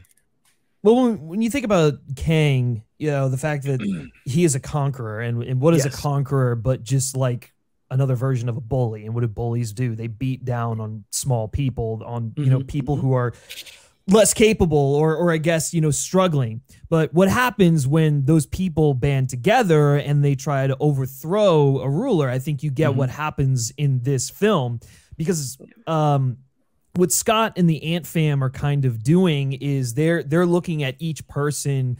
They're looking at the small things, like the little details, the relationships, the people that matter, that make a difference. And, you know, with all of that, they're able to bring together the revolutionaries themselves, even turn MODOK, bring everyone together to topple, you know, a dictator who he's only looking at things from like a very, you know, top down level, a very broad sense. Yeah. So when you get to Kang, you know, fighting everyone, I mean, yeah, like look, we get to see his full powers. He's literally like disintegrating people left and right. He gets down there. He's like, I'll do it myself. But then he gets toppled by all of these things kind of coming at him because he can't hold it all. He can't do it himself. And I think that is ultimately what this film is trying to point towards, which is that, like, that's the whole reason the Council of the Kangs thing exists. It shows that, like, Kang the Conqueror, for as powerful as he is, cannot do it alone. I mean, it's the same thing with Thanos. For as powerful as Thanos was, his downfall was the fact that he basically did it alone, and it took like all of the Avengers coming together to stop them. And so what's interesting now is that now that this Kang has experienced defeat, and we've got the Council of Kangs who are like, all right, we all got to kind of come together. They all have to rally now to fight whoever the hell the team of Avengers is going to be going forward. So I don't think they dumbed him down or they nerfed his powers or anything like that. We still got a sense of how strong of a character he is, because just imagine like a legion of them. Like they'd be unstoppable, which, you know, we're going to assume they're basically going to be until something happens. So and I liked that the final battle between Scott and Kang, you know, Kang didn't have his abilities. His suit was damaged. Was like, he was too damaged. At the end of the day, for people that don't know, Kang is a human. You know, he does have this technology to his event, but he is a human being. He is a man at the end of the day. Exactly. So when you get just like Kang as a person versus Scott as a person, and like, yes, Kang is obviously a better fighter than Scott, and you see Scott get beat down. Like literally Scott needs the help of Hope in order to stop Kang. And I think that's just really, I liked that kind of dynamic. And so you're going to get a lot of people who walk out and they're like, they really nerfed Kang's powers in order to fit the narrative. But I guess, I don't know. For me, I saw it as like thematically as just like, you're uplifting the little guys, you're banding together in order to topple the dictator. And then when you get him down, when you take away his powers and you get him down to your level, he's just like you and me. So we're going to just like fight him like one of us. So I'm telling you, man, lawyer and lawyer guys. Look, here's the crazy thing. I'm not even like saying like I love the movie, but like I definitely I do enjoy it. And both have talked about the things you enjoyed and didn't enjoy, and I agree with you on that moment. I just think, because I do know I was never a Kang expert. I always, you know, saw the characters in various different mediums, from comics or even in the Mighty Avengers and different episodes that he popped in. But I was never a huge fan. But as we were ramping up to the film, I really did like a really deep dive into Kang. I really became such a big fan of his where he's coming from. And I think, not to get too far ahead, but I think the whole idea of what Kang fights for, and when we get the reveal of, you know, his love, his weakness is love. And I think they've established that in low-key with a particular character that I'm excited to see what comes with that with Ramona. But I think my biggest issue, Griff, with that final scene is the film, again, it's the rules of the film. They had established that this is the baddest version of Kang because he was so bad he had to be exiled. So to me, it's just like the fact that Ant-Man managed to defeat him. And to your point, I know we're gonna get more of the Kangs, but it's just like, man, is he that menacing then? If Ant-Man managed to defeat the baddest version of them, that they literally had to exile this particular Kang because he was just so out of order. He just didn't fit in their particular plan. So I don't know. It is rubbing me a little bit of the wrong way that they were able to defeat him. But would you say that he actually defeated him, or that he kind of bought them time? Because that's really true. What happens is like, we you don't know, know Kang, if he's I mean, Kang would have let's be real. Had Hope not intervened, Kang would have probably killed Scott, and that would have been the end of it. He would have left and gone home. Also, that's the other thing. I don't think Kang's priority in this film was fighting the people trying to not at all. Revolt against him. He was trying to get away. Them so many times. Exactly. Like he was his whole thing was like he was trying to get away so that he could go on and like continue his destiny and finish out his mission and stuff like that. And I think that is still the case with Scott, but he just literally has a person who is fighting him in his way. And then Scott just basically gets him to a point where like, he shrinks the thing and he pisses him off and then is able to like get him into the, so I don't know. I don't think it was necessarily Scott beating Kang, but it was kind of setting Kang back a little bit. And then Scott and Hope were able to get out before anything else sort of happened. Yeah. Good points. Amanda, do you have anything to add to the final finale before we get into our post-credit scenes? Because I will say another thing. I was also under the impression that, and this is, when expectations don't meet the expectations of what you think of the film, I was under the impression that, again, when they came out of the quantum realm, we were going to be jumping ahead in time potentially. And by the time we come out of this film, I don't know, Prince T'Challa now is the king of Wakanda, and we're in 2042 or some shit, but that didn't happen. So what did you think about the ending of it all? And again, I know Griff said that this was Hope or Janet's powers, because I'm like, how the hell did she hotwire the engine and open up the portal? And I thought also that the device was destroyed when they got into the quantum realm. So how was it able to operate? I don't know. Just go with it. It happened. Yeah, just go with it at this point. It's magic. Just go with it at this point. I feel like because Ant-Man is like, he's looked at as like the fun, underappreciated character, because from what you said, Elliot, you're like, how the hell is Ant-Man going to take down like Kang or like stop Kang and stuff like that? And it's that kind of like thought process that you wouldn't have even have thought that he could kind of like put him off with the tactics that he would use at his like disposal, like his hero that Ant-Man had, like that he is, right? So I think that that's also the issue with this movie too, is that no one expects Ant-Man to like beat Kang. No one would do that. And then when he does, just like you're disappointed, and it's like, but he's a hero, so like why would you be disappointed that he would stop him, type of thing? You know what I mean? Whereas like if it was Captain America or Thor battling Kang and they kind of like defeated him, I feel like people would be like, oh, okay, cool, yeah, that's believable, that makes sense. Yeah. You know what I mean? So I think just because that it is the little guy, it is Ant-Man with all of his ants and all of this, like, so I think that's what's been not bothering me, but I think that that's an issue too with the character of Scott in that case. But I think he's even underrated. He's underrated at every single turn. Yeah, he is. And I think that's why I hope that people walk out of Quantumania like, you know what? Scott Lang's a badass. Like I feel like I want this to happen the same way that people walked out of The Winter Soldier and said, holy shit, Steve Rogers is actually pretty cool as Captain America, because no one cared in the Avengers, because he was the good old boy type of thing. No one cared about the first Avenger. No one cared about the Avengers when he was in that. No, I meant like when he was in that. So it's just like no one cared about him in that. He wasn't cool because he was old fashioned, and then the Winter Soldier changed that. So I'm hoping that with the whole Ant Fam, that Quantumania kind of changes how people perceive these characters, because they have a lot of tricks up their sleeve. They do. I'll give them that. To kind of put Kang at ease and lock him up the way that they did, which is kind of not a good thing as we get into the post-credit scene. Let's be real. Let's be real here. I think we've already established that Ant-Man is the strongest Avenger because of all of those theories about him shrinking and going up Thanos' ass.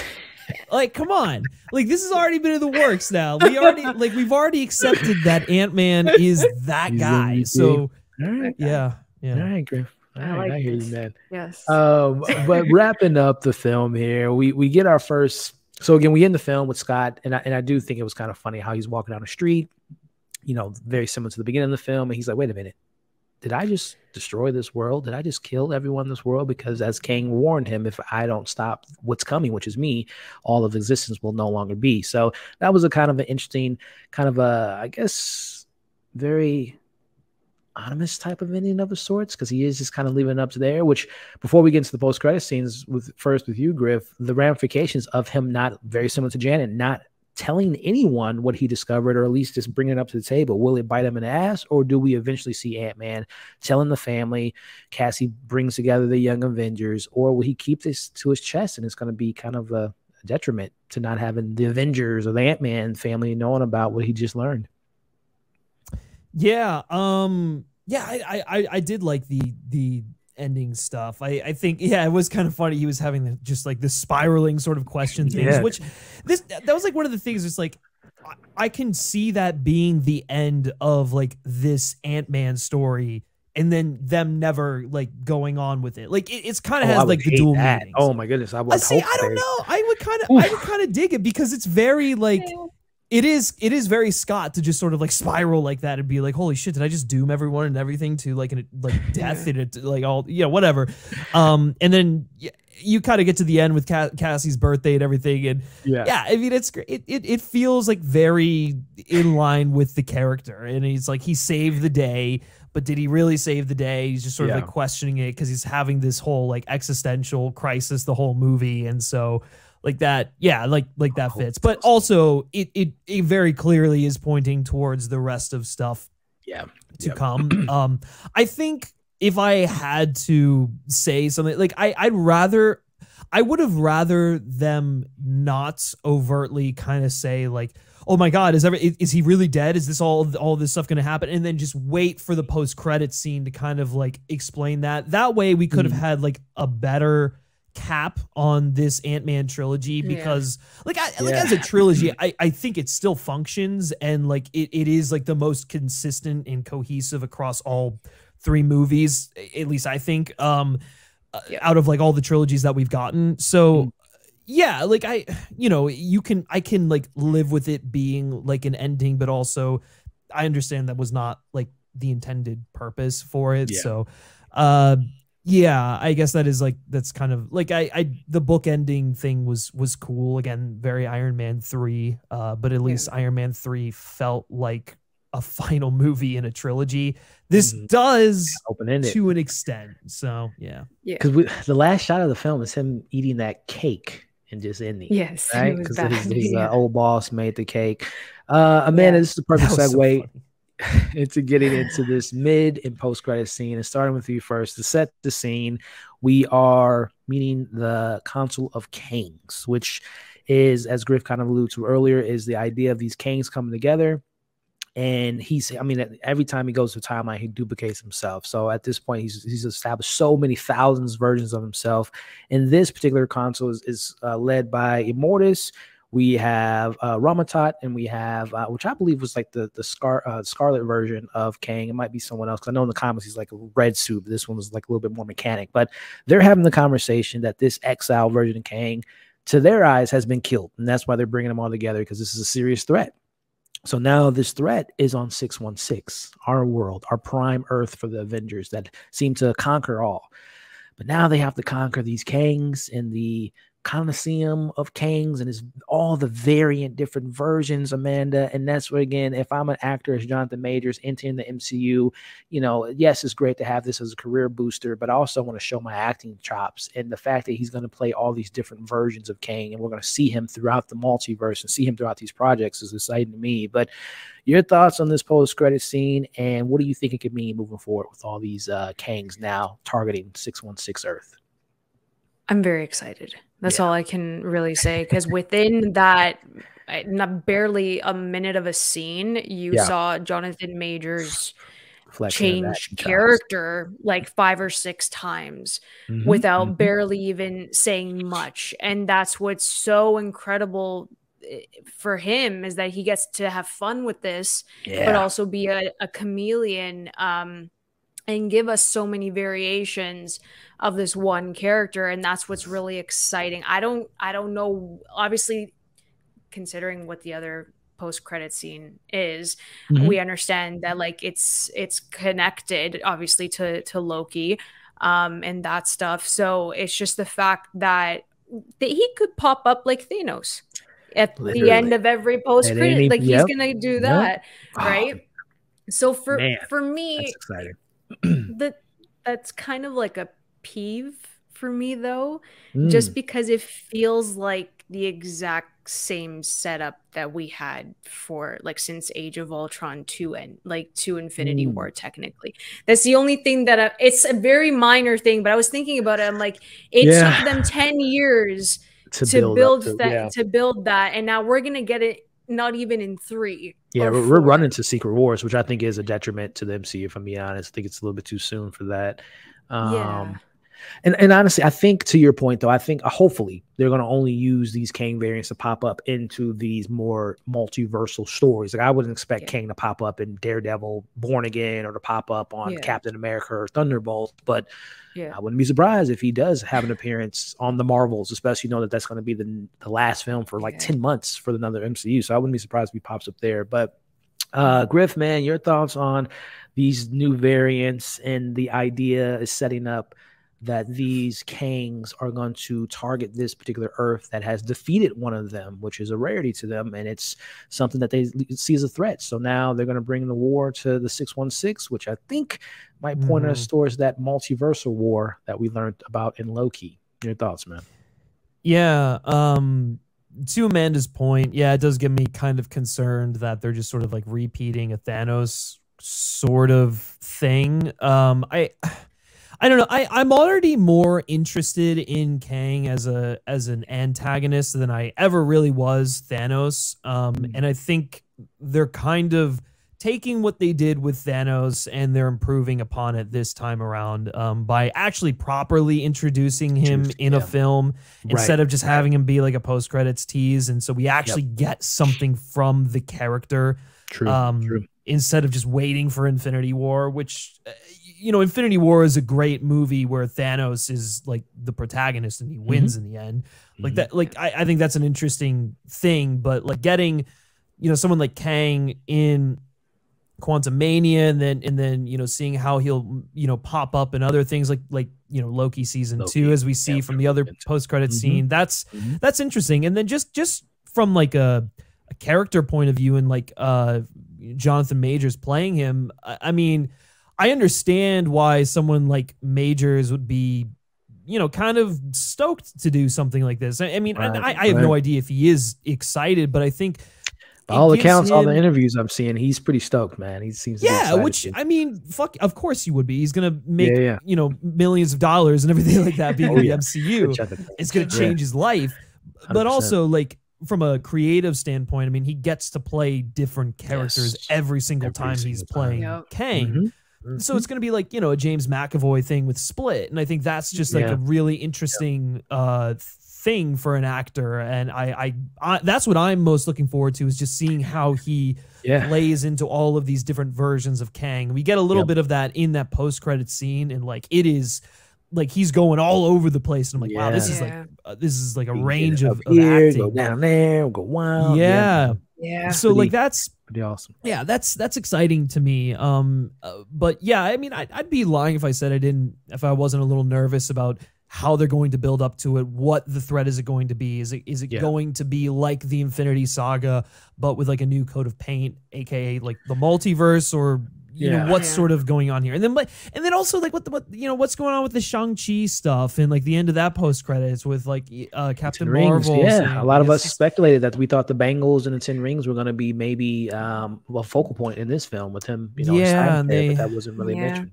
Yeah, I don't know. It just feels like they didn't necessarily have like a cohesive plan. And to be honest, I don't think they necessarily did when they were doing the Infinity Saga either. It just kind of, they were able to make it happen as they went along. And I think here it's the same approach, but there's just so much going on. And like, they have direction this go around, at least in terms of like Kang and his you know, ambitions and his end goal. So at least we have that. We just kind of got to figure out how all these other pieces sort of fit into it. And I mean, I don't know. I assume they have that planned out, but it is kind of weird that it was like such a rocky start to get here. Yeah. No, I agree, man. And I'm hopeful. Again, I'm just thinking about Amanda's comments and your comments on like when, you know, how they're going to use him. Just thinking of the timeline roughly in my head. Yeah. I think the next, besides Loki, I think that's a forgiven at this point because we'll get into the second post-credit scene. But I would think the Marvels would make sense. Intergalactic space, Bangles, we know she can transport from one universe to the next. So I wouldn't be surprised if he doesn't pop up there. But then when you think about the next time we'll see a big event film would be Captain America, New World Order, which I don't see Kang fit into that, and follow that up with Thunderbolts. Yeah. And so, that's the weird sort of literally everything you're saying right now. I'm just sort of like, well, okay, so what are you tying in here? Because you've got like you've got the Thunderbolts and like that in Captain America and the whole like that thing going on, and then you have grounded stuff. And then you know, to your point about the Marvels, like I don't really want to see Kang pop in there because I just saw him in Ant-Man, and so I'd like to see them kind of do their own thing and fight their own antagonist. I'm sure like they'll reference him or something, but and then you already know Guardians is like just that's its own thing now. They're just wrapping that up. It's done. So if like the next time we see him, they did meet Thanos in Guardians 1, so I don't know if it would be an opportunity to have Kang pop up randomly. And I think you're right though. I think Adam Warlock, High Revolutionary, it's enough on their plate. I'm just because I don't think James Gunn would have come back if he was like, okay, well you got to work with this and here and you got to do that. Right. We'll see, guys. But hey, the second post-credit scene to me, if you all don't know, Loki is my favorite Disney Plus show. I love the show so much. And this to me is, I don't think we've gotten and I think this is safe to say that scene that we're going to break down is going to probably be a scene straight out of season 2 of Loki. I don't think we've seen something like this since Captain America, capturing Bucky with Sam. And I think that was in one of the Ant-Man films. But to set up the scene, we're somewhere in the 1900s. And we see this Victor Timely type of character on stage giving a presentation. And we look from the audience perspective, and there is Tom Hiddleston as Loki, and Owen Wilson as Mobius, and he's like, "Hey man, this guy doesn't seem so scary." And we just see the fear in Loki's eyes, like, "No, trust me, he is someone to be fearful of." So I mean, this one, it's obviously going to be a tie-in to Loki season 2, which makes me excited. Which I am to assume that this Victor Timely character, which from the comics is actually a character that Kang disguises himself as a human to study the earth and to study the ages of the heroes during that time. And he becomes like a corporate tech guy and has kids and they're Kang. So it's a really interesting character, and it takes place in Wisconsin. So I'm safe to assume that that's probably the main threat in season 2 of Loki, is capturing this Victor Timely individual. But Amanda, I love me some Loki. Does this post-credit scene get you more excited for Loki season 2 or maybe less excited? It does if we get more answers. I like answers. Let's just figure this stuff out with the multiverse storyline, because I think you guys know that's been like my most frustrating thing about all of Phase 4 is not having answers to any of these timelines and why they are the way they are. So I'm excited to see Owen Wilson back. I really loved his character. We get more time with everyone. We get more of a backstory with Kang as well, this particular variant. So, I think it's going to be a really fun season 2, but seeing how terrified Loki is of this one variant, it's going to be a doozy. I just hope that this sticks the landing and it's not as rushed as season 1, even though I did like Loki more than other MCU shows. But I'm looking forward to it. I really am, because I miss them. I miss the dynamic between Loki and Mobius. So. And also too, the supporting cast, Wumi Mushaku is B115 or 14 or whatever she is, Ramona, which again has some romance with Kang in the comics. So man, what are you thinking, Griff, on this post-credit scene? Does it get you more excited and amped for season 2 for Loki, or is it just like, man, where's Sylvie? I don't know, how's that tie into that conclusion and all that? I don't know if it gets me more excited for Loki season 2. My investment in the Loki series is not based on how it connects to, like, you know, the multiverse, the MCU, or all that stuff like that. I just really like the show, like, as like this kind of like Marvel's version of like Doctor Who or whatever, with very much so, you know, and exploring Loki as a character. If anything, I would say that maybe I'm a little nervous that season 2 is going to lose some of that in favor of like focusing more on like, okay, we have this Loki show and this is going to be the bridge to establish like the Kang stuff and whatnot. And I'm like, that's all well and good, but man, like that first season of Loki worked because of how it unpacked like Loki. You know, Loki as a character and like all the different variants and whatnot. So as long as it doesn't lose that, I'm very excited for Loki season 2, because that was like, outside of I think Moon Knight, that was probably my favorite of the MCU shows. So I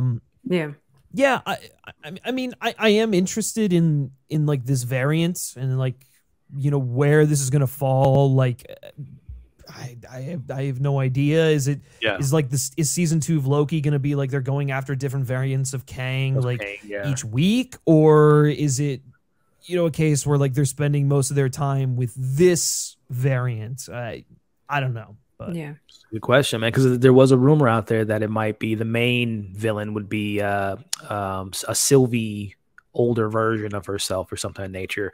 So we'll see, man. Again, I'm stoked because I just love, and I know that we lost a showrunner who did season 1 and they replaced her.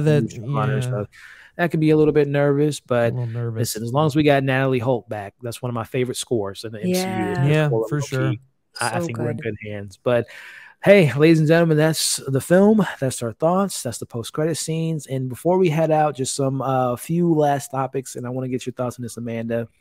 Where does the Ant-Man trilogy rank for you amongst Captain America, Iron Man, Thor, not including Love and Thunder, Spider-Man, and then where does this individual film rank for you amongst the other Ant-Man films? Oh God. Okay, I'll do the Ant-Man ranking first. Like the trilogy, I would put Ant-Man first, the first one, and then actually it would be Ant-Man and the Wasp and Quantumania. I don't know. I feel like it's the exact order of the trilogy. I don't know why. I liked Quantumania, but I think for me, and this is gonna start a war, but it reminded me of what they did with Civil War. And what they did with Civil War kind of, you guys know how, like, it bothered me that it didn't really focus on Steve and Bucky that much, and that they had the Sokovia Accords and all of that. So it feels like they could have focused on Cassie and Scott, and it could have been like a bit smaller and contained for the trilogy, because again, like, it's supposed to be 1, 2, 3, close it off. And like Griff said before, they did, you know, you guys, they left it open-ended in that case, and it's bigger than what Scott had handled in the first 2 films, so it doesn't look like a trilogy, you know, and it doesn't feel like a trilogy. So it suffered the same way that Civil War did for me, because they had to set other things up for the rest of the phase, unfortunately. So that's my only peeve with Quantumania. It's still like one of my favorite trilogies, so I'd probably say it'd be Cap because it's consistent, Ant-Man's next because again it's consistent. Iron Man is not consistent for me. I think Iron Man 2 just went to the bottom of the barrel for me for that case. But I love Iron Man 3, and that really boosted it for me. So I think I put Iron Man next, Thor after that. Oh no, I put Thor last, and then I put Spider-Man over Thor. I think that's how I would do it, because I didn't. No. So Cap, Ant-Man. We'll do Cap, Ant-Man, Spider-Man, Iron Man, and then Thor. Yeah, okay. Sorry. Because I forgot. I'm like, I didn't like Homecoming, but I love Far From Home and No Way Home. So why am I ranking it that low? But that's how I would kind of order the trilogies for me. Awesome. Appreciate the list there. And Griff, man, no pressure. But again, how would you rank this amongst the other 3? And as far as the other 5 trilogies, again, going back to our conversation almost 2 years ago, did it end up being the most consistent in your favorite trilogy out of the Avengers? Yeah, I get where Amanda is coming from in terms of like it being the Civil War of the Ant-Man movies in terms of it like doing other things and not really focusing on like wrapping up a character's arc. I'm a bit torn because like part of me agrees with that, but I also feel like it kept like the Ant family in the heart of that at its core.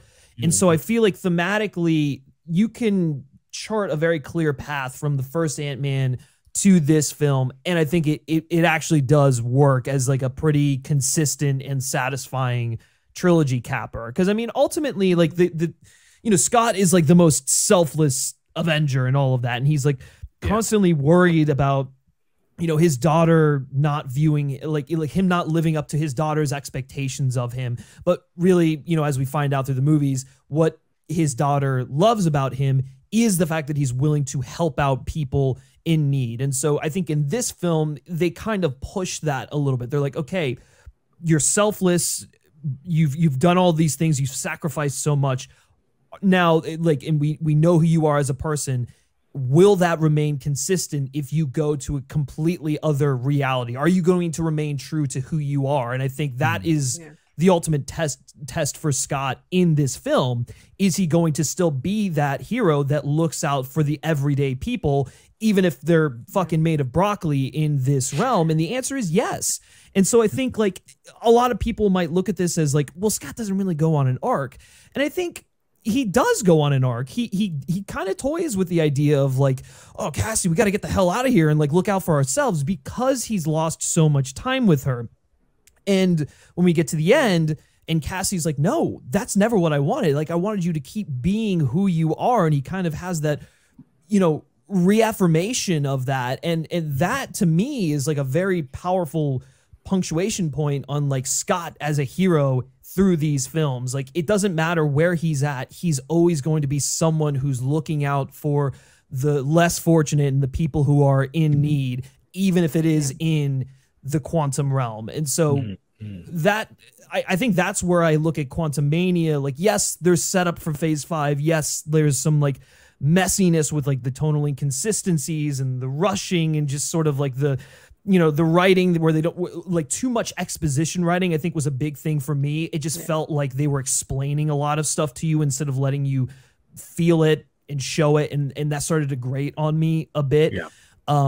But outside of that, like it did feel like a proper, like surprisingly did feel like a proper Ant-Man movie while also doing some, MCU setup and stuff. So for me, this is my favorite trilogy in the MCU because of that consistency, because of how it like the characters stayed the same. It was the same director throughout the 3 films. So besides John Watts, it's the only one that had, well, we don't talk about that trilogy. It's but I mean, outside of John Watts, so I liked that, and then I liked that they were finally able to take the Ant fam to the quantum realm and like have some fun with that a bit.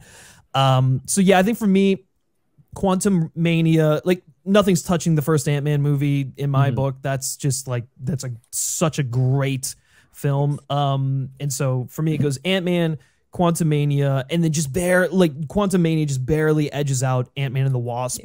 I think just because I honestly, if I had to pick a reason, probably Jonathan Majors. He's the only he's the only reason why I give the edge to Quantumania, because Ant-Man and the Wasp is more contained. It's simple. It's very like it doesn't have too many lofty ambitions, and it executes those very well. But it also doesn't have like the greatest villain, which is where I think Quantumania kind of excels. It has many ambitions. It doesn't necessarily do all of them all that well, but I felt something at the end, and Jonathan Majors was great. So that's who are the Ant-Man films. And then for the trilogy ranking, Ant-Man, God, it's so tough for me because Cap and Iron Man are kind of neck and neck. I hate Civil War and I hate Iron Man 2. But like, but like the Winter Soldier, dude. I love this. I love this. No, let him talk. I do have to give the edge to Captain America, because if I look at my ranking, the first Captain America and the second Captain America are like basically in my top 10. Same. And the first Iron Man, I think, is just barely outside the top 10. And then, well, I mean, Iron Man 3 is the best Iron Man movie, so there's no question there. So yeah, Ant-Man, Cap, Iron Man. What are the other two? Is Thor and then Spider-Man? Captain America. Oh, it's Thor and Spider-Man. Yeah, I guess I got to go Spider-Man and then Thor, just because. Oh, you sound so enthused that Spider-Man's going fourth. Honestly, both of those. Yeah, both of those trilogies bottom are for you. broken. Yeah, they're broken. Oh wait, what about the Avengers? Well, I left the Avengers off because those are the mega. So great stuff, guys. My list is similar to Griff as far as the Ant-Man trilogy. Again, not being the biggest Ant-Man fan, but I will give 2015 Ant-Man that rights, because I do love that film. Out of all of them, that's my favorite, and I think it's the most concise and focused. And I don't want to throw this out there, but I do feel like the Edgar Wright isms to me makes it better than the other two Ant-Man films. When Peyton Reed fully gets the reign. No disrespect to Peyton Reed, but I definitely felt that Edgar Wright presence in the first one. But that is my number one Ant-Man. Number two for me is Quantumania, because I do think it is, Kang puts it over the top for me. And bottom of the barrel, I recently watched, so for me, Ant-Man and the Wasp is like almost in like my 20th tier. I am not a fan of that film at all. And I watched that a couple nights ago. Not to make this to a long thing. Oh my goodness. Did not like Ghost. Did not like the jokes. Did not like Sonny Birch, who was just randomly in the film. I love the him. FBI informant. Oh my goodness. That film gave me a headache when I revisited it the other day. So I'm not a fan of that one. So, but as far as trilogy, it's Cap all day, every day for me. The best trilogy. Spider-Man, number two for me. Iron Man, Ant-Man, and then Thor. I take personal offense to that list. That's how we're doing it, man. That's how we're doing it. But wild. Listen, we can go on for many hours. There's even more announcements that came out from Marvel yesterday with Kevin Feige saying they're going to space out projects. They just said it for the 19th time, of confirmation that Deadpool 3 will be rated R. There will be a new president in Captain America New World Order in the form of Harrison Ford. So that's going to be interesting, because he's played a president quite a few times in his career. So get off my airplane. I'm gonna be excited for that. And Phase 5, even though it might have started off on a rocky start with this new film, I'm hopeful, ladies and gentlemen, that we can get back to form and get excited for these projects again. Because it is feel like these projects are overlapping each other. They don't have time to breathe. We're not getting, the buildup isn't there. So I like the fact that when it comes to July until the next film, it's like 10 months. So I'm glad that we get that gap between films. And hopefully that gap applies to the TV shows too. Because I feel like we just need to get excited again.